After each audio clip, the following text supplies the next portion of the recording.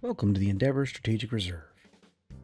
Incorporated in 2953, the Endeavor Strategic Reserve takes advantage of the MISC Endeavor's modularity, and as a massive plug-and-play capital-class vessel, it has a host of different varieties. We support every single type of Endeavor that you can imagine, everything from Hope-class and Olympic-class type vessels, all the way to the more unique types of Endeavors, where they're combinations of modules that you may not expect to be put together. But there are many Endeavors for the Endeavor class vessels. Now, when we talk about the Endeavor, with its Discovery class, which takes advantage of the science focus and its service and crew, general research, and general science modules, or the Hope class with its medical bays and landing bays, or its Olympic class modules with its multiple biodomes that are designed to park near a star and generate special kinds of growth, we must look deeper into what it truly means to be a capital class vessel that is not geared towards combat in any way, shape, or form. The Endeavor represents more than just a big vessel. It represents a large amount of, well, hope. Something that is for greater aspects, expanding our understanding of the unknown parts of the verse, looking into the near stars with telescopes, and finding and researching what we find in research and science-based modules. The Endeavor is something that back when we first incorporated the Strategic Reserve, we didn't quite understand the depths that it would take us. But we got there. And I would say that out of the Endeavors, we had some pushback from the community at large. We had non-investors into the Strategic Reserve who questioned the incorporation of it and development of such a span into something greater. And what our response was, back when we first incorporated the Strategic Reserve, was it was a very limited amount of cost. If you look at the cost of a combat class capital ship, both back then and nowadays, it is a significant amount of resources.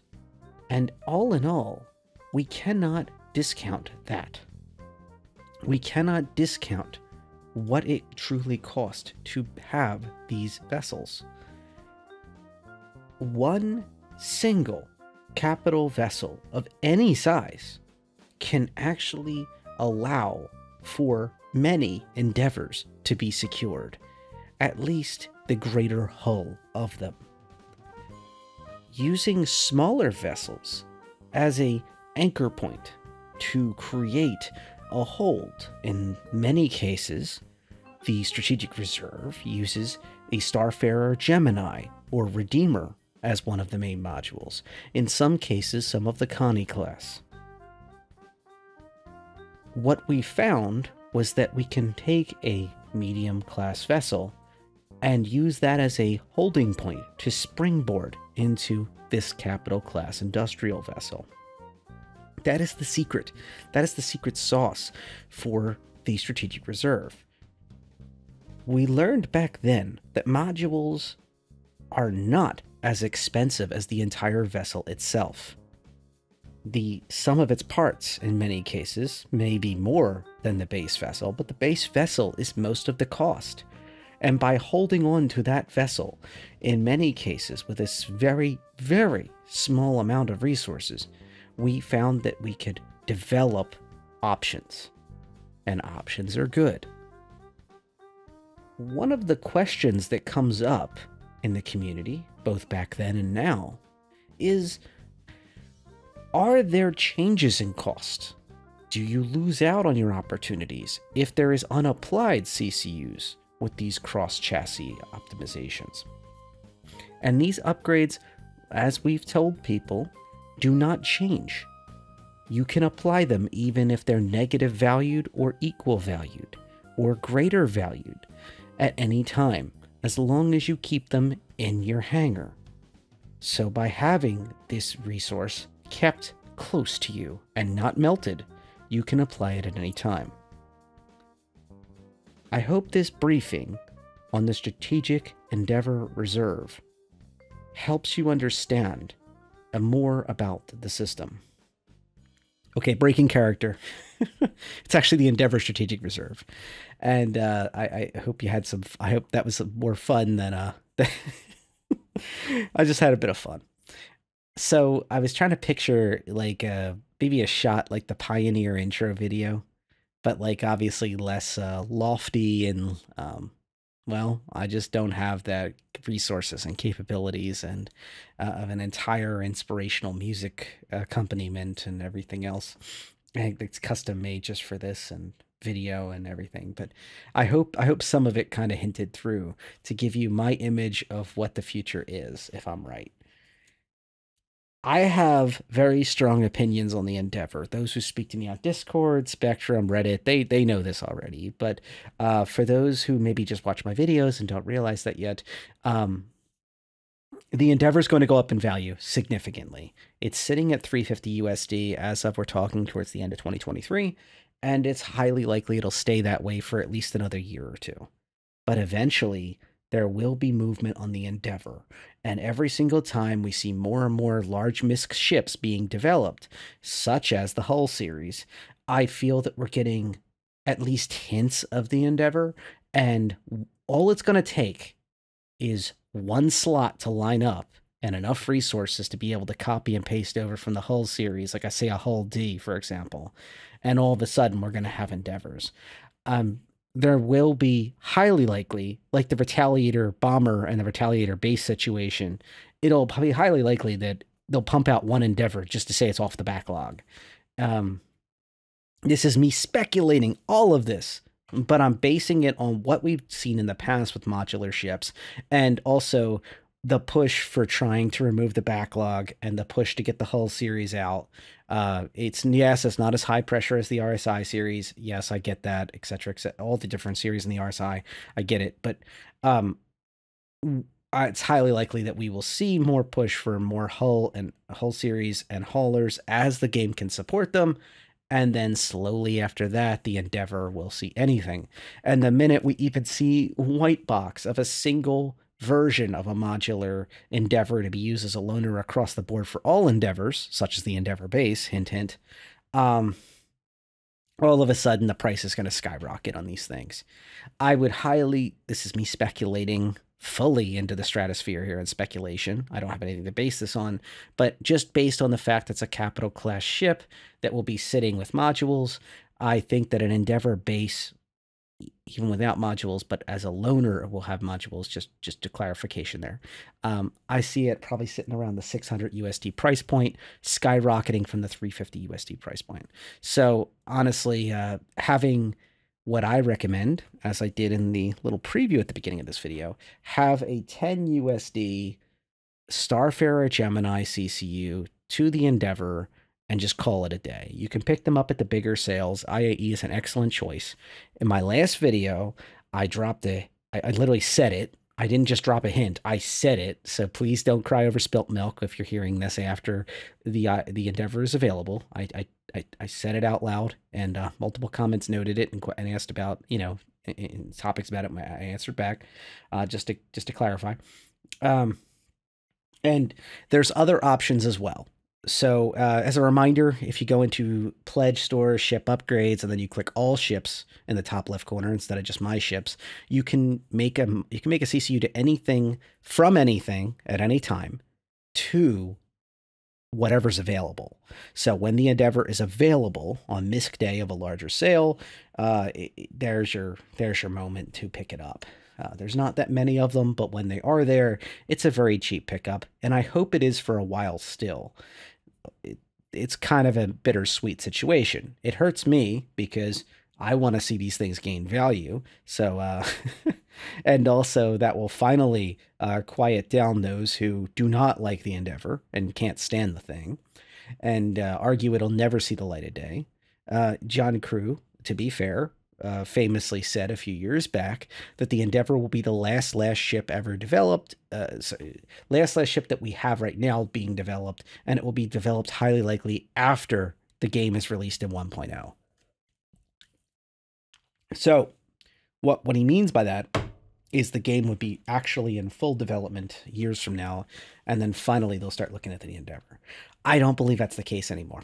I think the amount of resources that are being thrown at the wall from the squadron crew and the amount of teams that are just nailing the PU right now, if even partial of that momentum is kept up, and the forcing of the backlog to try to clear it all out, I think it's highly likely that we'll see at least one version treated as everybody gets it. Even the Endeavor base gets this, and it'll probably be something like the Hope class, which is the flying hospital with the hangar, for those who don't know. I would highly think that that's probably the case.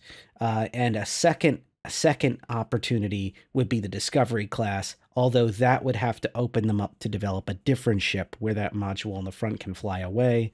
I think it would be better for them to just do the Hope class and lock the module at the front and say, look, until we are ready for the service and crew module, you can't fly this other piece away.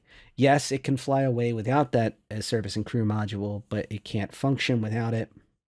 It creates like a weird dynamic that they're going to have to figure out. So I think the Hope class would be the one that makes the most sense to just lock in and just say, look, that's the deal. And for reference, back in the day, Discovery class was 425 USD, Hope class was 450 USD, Olympic class, the one with the 4 biomes, it's 2 biome modules, and it's 4 biomes overall, 500 USD, and then the master set back in the day was 900 USD, and I think it's over 1,000 now. So that was the deal with the packages back in the day, and I think that these things are an untapped market, honestly, lately. We have been beating the war drum so long. Combat caps, combat caps, combat caps, logistics caps, combat logistics caps, you know, all the different nuances of things that involve shooting or assisting things that shoot. I think the Endeavor is like the one thing that really they can explore that's capital class, that doesn't involve shooting or blowing things up, and also is not in mining or salvaging. So this opens up the door to like more nuanced gameplay and more org support type stuff, especially that Hope class. And I would be very curious to see how the game could be played in more remote locations where you have those larger medical support areas. It would be interesting, especially once the server caps start growing in the next couple years. So that's just my speculation off the charts there. So yes. But let's get back to reality. The Endeavor represents a lot, and it's the only ship, aside from like the 6 modular rooms of the Javelin that are directly stated to involve sciences like the cartography and such. Aside from that, there's not a lot in the capital ship world that involves just pure sciences and industry that doesn't involve specifically salvage or specifically mining, and it's like hard locked to those things. The Endeavor has a lot of gameplay loops that it can act as, and over time, these modules can be developed and really open the door to a lot of gameplay, and that's very exciting. And I think that the Endeavor in general, it represents the hopes and dreams ship of me. I also contend that it is the new BMM coin. So for those that started out a long time ago, like me, we knew that the Banu merchant mode was going to get a lot bigger. We looked at the length and width on measurements and the mass and everything else, and we said, no way it's going to stay that small. And a lot of us locked onto it. Got a hold of referrals, got a hold of cheap CCUs, and we managed to get to the CCU up to the Banu merchantman back when it was like 250 USD and just on value, and it's just skyrocketed since. Then a lot of newer backers have a sour taste in their mouth because the BMM, while it's not out yet, the price and value is just going up and up and up and up, and it's getting more and more exciting the larger it is. Now, yes, you could be in the camp of I wish it wasn't so big, but it is what it is. The value of that ship, even if you don't want it, is valuable because you can just CCU to a different ship.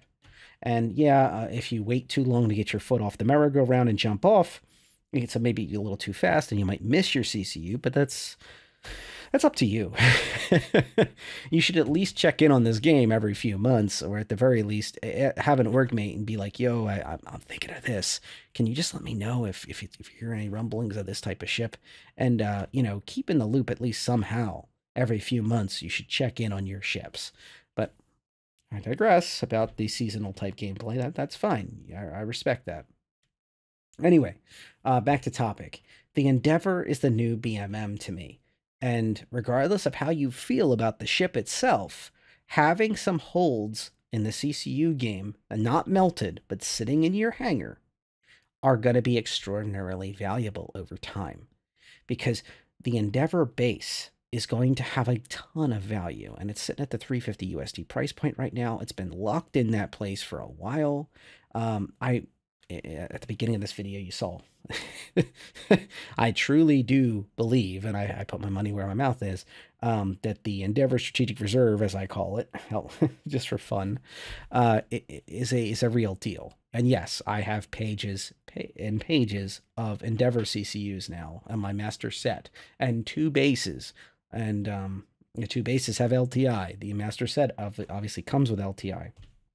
And all those CCUs, I have at least some donor ships that would then become Endeavors, and I would not need them all. So if you're new to the Endeavor and you're saying, what the heck is this ship that Red J's going on and on about? There are some interesting modules that actually don't even have gameplay yet, full disclosure, but they are very interesting. Like, for example, a telescope array that literally is the extremely powerful mobile stellar observatory, an array of instrumentation, and it looks a lot like a certain James Webb Space Telescope that is put on the other side of the moon in our real world, that is unfolded and deployed off of the Endeavor. And it is designed to create information for nav ship studies and dig into the deep depths of space and gather data that can then be sold on the open market. That's what it said anyway in the concept sale. Super colliders that allow for you to overclock ship modules on this ship and raising the bar on component performance as high as possible. And as I said earlier, general research and general science pods. So these are, in my opinion, probably the more grounded of the devices, where the general research pod is, quote, intended for legal experimentation, is authorized by UEE only, for cataloging new experimental data as well as producing cutting-edge compounds. So you can dig in, you can read between the lines on that one if you'd like. I would love to see, for the record, some crazy med lads take the Endeavor into Pyro and go live off in the boonies with this thing parked somewhere hidden away and making who knows what. It'd be very cool. But it's not gonna be me, but I think it'd be really funny to like one day be exploring in Pyro and just find like some crazy laboratory gone wrong and we have to clear it out, and they were making like super soldiers or something. And yeah, so the general science pod is your analytics module, and it's designed to gather process data that's been gathered by the other modules, and such as the GRP or the telescope array. So these are really simple modules. Some of the more interesting modules that over time we'll get are the fuel pod, which is basically massive drop tanks that are designed to work on the Endeavor to give it longer legs, even longer than it already has. And the service equipment and crew pod, the CS. And the CS is designed to act as a standalone module for workshops, and also that is the module that allows additional crew. And it's kind of meant so when the front, which is a detachable ship of its own that comes with the base Endeavor, by the way, breaks away, if you have a CS, it's meant to be like a standalone installation. Translation, it has like its own power modules and everything else, and the ship can keep functioning while the front pod of the Endeavor goes off on its merry way on a scientific adventure. And the pod is pretty big. So the Explorer pod at the front is called the Explorer cab, has special armor and shielding designed to survive micrometeorite strikes to survey missions. And it's also designed to go super close to a star's corona, while so it can study scientific information. And it is one of the few ships in the game that can go to deeper depths on Crusader, because it's designed to handle the pressures of those places and risky operations. So the whole ship can't do that, but the front pod, which is its own ship, can do that. That's what scares, I think, CIG ship teams, is to look at this ship and go, how the heck do we handle all these promises? For example, on the landing bay, yes, that's right, it has its own ship bay. On the Hope class, and it's also designed to be used on other bays as well, they had to expand this thing, because originally it was promising to fit a Cuddy Red or two. And then the Cuddy Red kind of grew and grew. And so then they were like, well, and then also hangar module specs kind of changed over time. So it's going to have to be pretty large.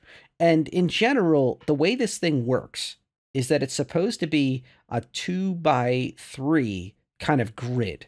So each one of the modules takes up a 2x1 or a 2x2 array.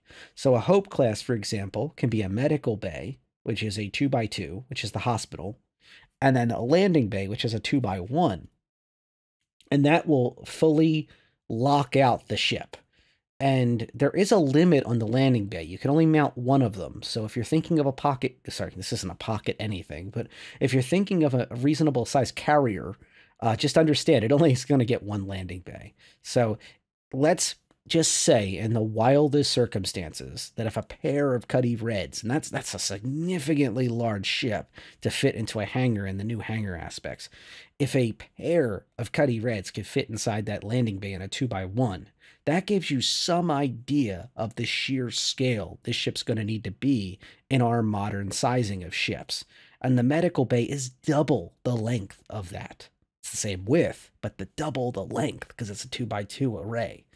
So that gives you some idea of the sheer scale of an Endeavor.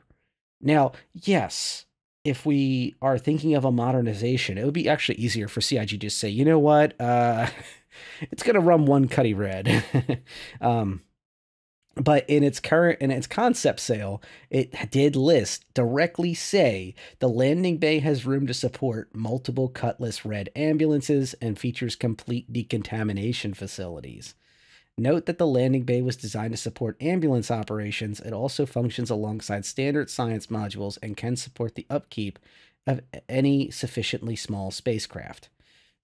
So translation, if you didn't have a pair of Cuddy Reds, because I'm hard limiting it there. I'm not even going to even entertain the idea that this is going to fit more than 2 Cuddy Reds. I'm sorry, but I just can't see it, especially in modern day. 2 Cuddy Reds side by side would be astounding in the scale. Remember, in the design of what the hangars have become, that's like it's beyond a pocket carrier. That's significant in size. But anyway, so it can fit ships that are smaller, including combat ships. That would be very, very exciting. And at any rate, this is the ship of dreams. It can have its own escorts literally sitting in its hangar. It can go around doing scientific things to its heart's content. The only argument you can make against this thing is the frustration of, you can only mount a couple modules at a time. And honestly, I'm okay with that. I think that it needs to have some limitations. Otherwise, they would nerf it into the ground and just say, look, it can only run one module, or these modules can only produce a tiny little bit of resources, etc.